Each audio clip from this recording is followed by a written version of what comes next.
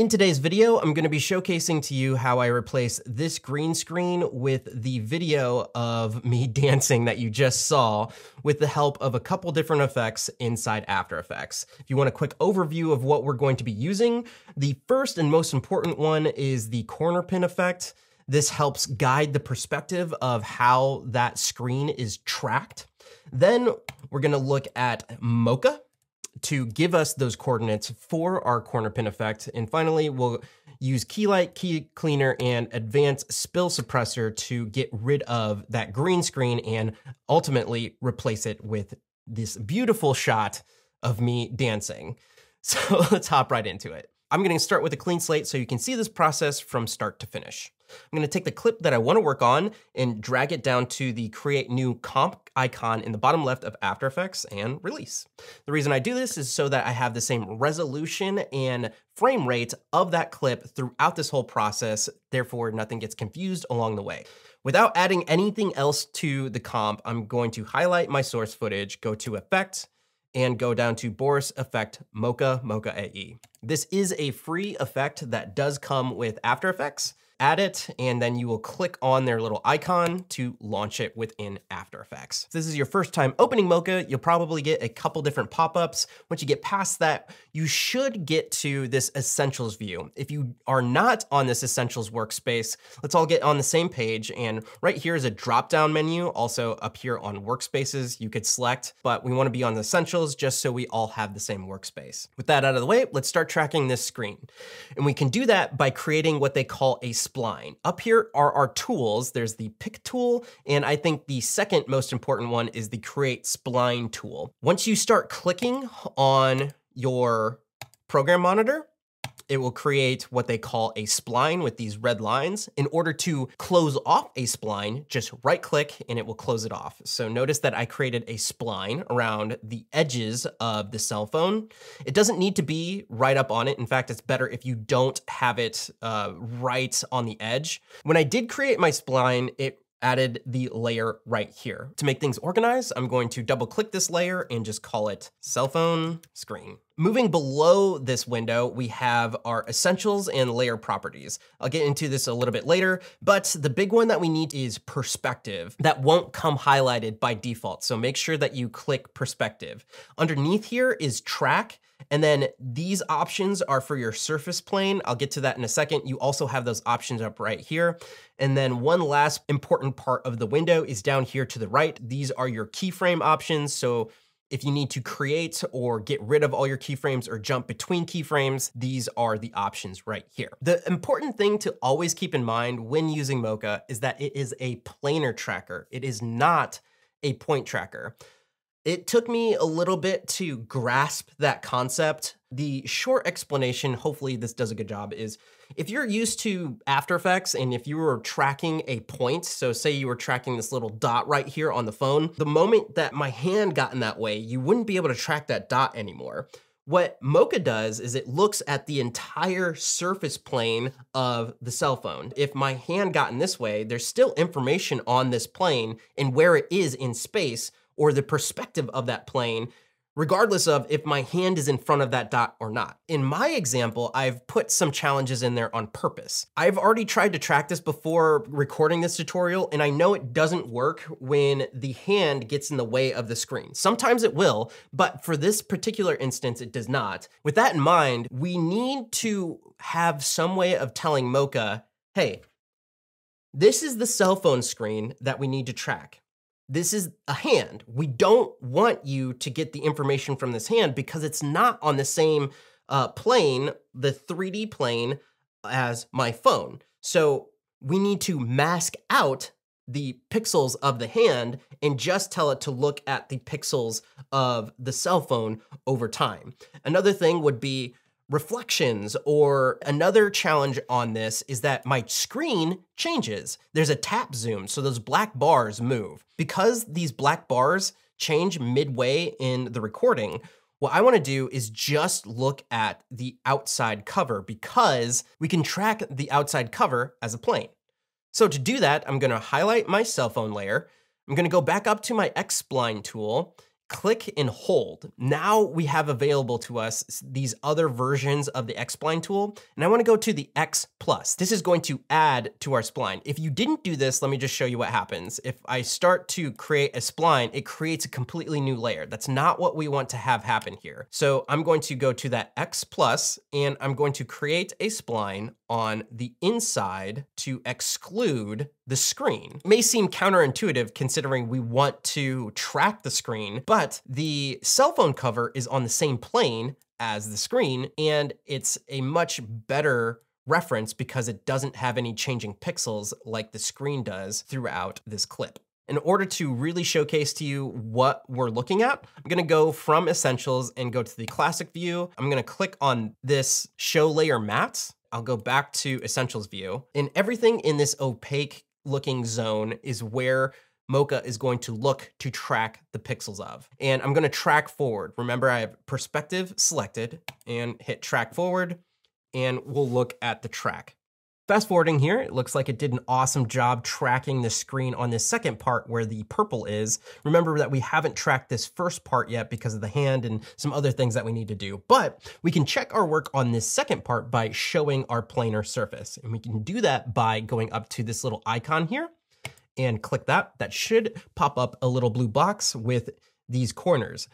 Eventually, this box will become the corner points that we're going to be using on our corner pin effect inside After Effects. But for right now, we're just going to use it as a reference. So I'm going to click and move these to the corresponding corners like so. One good tip here is to hold the Z key to zoom in. So I'm using my scroll wheel and holding the Z key. Another one is to hold the X key. So if I hold X, that's the same as if you were to hold space bar inside After Effects, that's the hand tool. Another good one is the multiplication key. That just goes right back to full screen. Give me a second while I set up this planar surface. Now I can go over here to layer properties, and underneath insert clip, we could put the Mocha logo as a reference, but for me, I like to use a grid, and I'm gonna use the 32 by 32 grid. Move my playhead over here and just hit play to check my work. I'm just checking to see if there's any drift or anything like that, and it looks pretty decent to me. Now, let's go ahead and address the first part of the track. And just to show you what's gonna happen, I'm going to track forward. And the moment that the hand gets in there, you can see our grid start to get off, as well as when that screen pops up. Notice that the track is starting to move along with the hand. That's not what we want. So I'm just gonna stop that, and we're gonna fix this issue.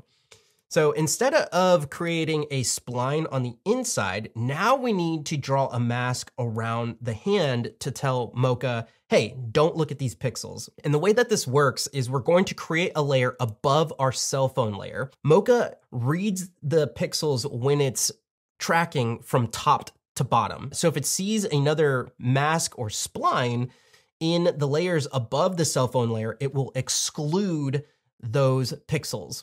That'll become much more clear here when we create our spline. So I'm gonna go back up here to the X+, and I'm gonna click and hold and go back to the normal X spline layer tool. I'm gonna go to our layer properties and just get rid of this so we can see what we're doing. So go back to the X spline tool, and remember, when I start to create another spline, it should create a new layer. So the minute that I tap right there, notice that it created layer 5, and I'm just going to create a spline around the hand like so. Now, because I have the show planar surface, it brought up a square again. I don't want that, especially for this mask. So I'm going to turn that off. Going to go back to my essentials. So I'll track forward. One other thing that I forgot is these gears right here. This is telling Mocha, hey, create new tracking keyframes when you hit the track forward or backward. And because I've already tracked my cell phone screen layer past this point and I want to keep those and it works, I don't want to change that. So I'm going to turn this off for right now and only track my layer 5. I will continue tracking now. Now it's not affecting this layer. And the moment that the hand gets, okay, so right here, the hand got out. So I'll go back a little bit, and because this A is selected, which it should be by default, anytime I move on the spline, it automatically creates a keyframe. If I wanted to get rid of that keyframe, I could go like this and get rid of it, or I could add another keyframe like so. I'm just gonna continue to click track forward. Anytime that the hand gets out of that spline, I will stop, create a new keyframe, and move along. And at this point, I could track the rest of this, and maybe I should, but we've already tracked this on the cell phone screen layer, and it looked completely fine. So right here, I say I want to get rid of this mask, and I don't want it to look at that information anymore. All I need to do is highlight that layer, so layer 5. In fact, let's keep everything in order, so I'm going to call this hand mask. So the hand mask I have selected. My playhead is right here, and I'm going to go to layer properties. I'm going to click set layer out point, like so, and you can see that it got rid of it for the rest of the timeline. See how it just disappears? I don't want to have any more keyframes for that, so I'm going to turn my gear off so it stays where it needs to.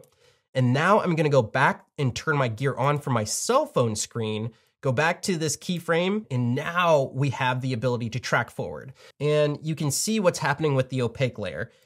As the hand moves and that mask moves in place, you can tell that Mocha isn't going to look at those pixels anymore. So I'm going to track backward, and hopefully we get a good track. I'd say for this tutorial, that's a pretty good job so far. There's probably some nitty-gritty things that we could go in and fix with some keyframes. And I want to stress here that because Mocha is a planar tracker and not a point tracker, if I were to go in here and move this plane like this, that is not a keyframe. So if I move that, notice how this plane doesn't go back to where it was from this keyframe. So if you are experiencing drift and you're thinking that you can just go in here and adjust the plane every couple of keyframes, it's not gonna work because that's not how Mocha works. You need to get a proper track. If that's the case, you would have to go through and find the problem that is making Mocha drift throughout the clip. And for me, those instances were the hand and the screen changing. And I got rid of those by creating this outside kind of layer that it's looking at for the cover of the cell phone. At this point, now we can take our tracking data from these exact corners that we set with our surface plane into After Effects. Go over here, save my project. Inside After Effects, we can X this out. Go down to tracking data. We want to create track data. I just want to have my cell phone screen. Go here, export. I want to do corner pin support motion blur. And here's where we need a layer to export this corner pin data to. And you might think you can apply this directly to your replacement footage, but in most cases, this won't work because you don't have the right aspect ratio, resolution, or frame rate in that footage. So let me show you a way that you can make it work every time. And I'm gonna go to my timeline, right click, do new, solid, and it could be any color that you want to. Just make sure that it's the comp size. So I'm gonna click here, make comp size, and I'm gonna call this reference blue. Hit OK. Now we have a big blue screen here. So over here in Mocha, now I can apply, after doing the corner pin support motion blur, go to layer export, reference blue, apply export. Now check it out, yo. Cool beans, right?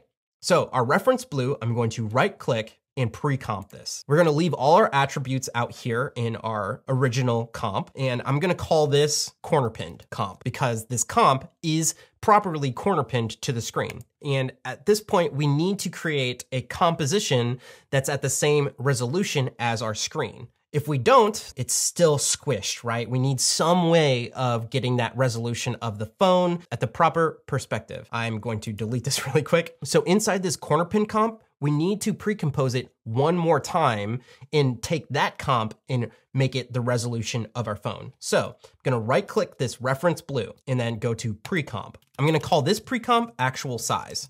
Leave all attributes, hit OK. So this actual size pre-comp, we're gonna go to the composition settings. Here is where we need to put in the width and height of the screen that you're replacing. In my case, it's gonna be for that iPhone, which I already know this since I looked it up. It's 1170 by 2532. And I'm going to hit OK. Now this looks a little bit more familiar, right? We no longer need this blue frame. So I'm gonna get rid of my reference blue, and now I can bring in my actual footage. And here is where I'm going to right click, go to transform and fit to comp height. For you, it might be something different, but just scale it up so it fits in the frame how you want. Everything that's in this frame is what's going to appear on the screen. Then I'm gonna go to the corner pin comp. If I zoom out, we're getting close, right? If I go back over here to cell phone comp, this is what it looks like. We just need to stretch it out to the actual bounds. So to do that, go to the corner pin comp. We're going to right click the clip, go to transform and fit to comp. And we end up with this stretched comp that kind of looks like a meme, right? But when we go back to our original cell phone footage, everything is as it should be on the phone. Just to showcase to you why we end up with this really fat meme looking comp is because if I were to go over here and go to my effects controls, the corner pin, what's happening is Mocha originally has the coordinates of these corners all the way at the corners of the frame. And then the coordinates or the keyframes that Mocha supplies to After Effects is to take these exact points that are at the corners of the actual frame to this point inside the frame on the phone where it had the tracking data. After this, it's fairly straightforward. So I'm going to take my comp, move it underneath my layer. So now we got that green back here and type in key light. Again, we're gonna put on that key light plus key cleaner plus advanced spill suppressor on the top footage, grab our screen color, click the screen. Then I'm gonna scroll down, do advanced spill suppressor, scroll through to see that we have nothing weird going on. I'm gonna pre-render this. And there you finally have it. We have successfully tracked and replaced the screen from our original clip. If this video was helpful, which I hope it was, don't forget to leave that thumbs up. My name's Javier Mercedes, and until next time, I hope you're out there living a life of abundance. Bye.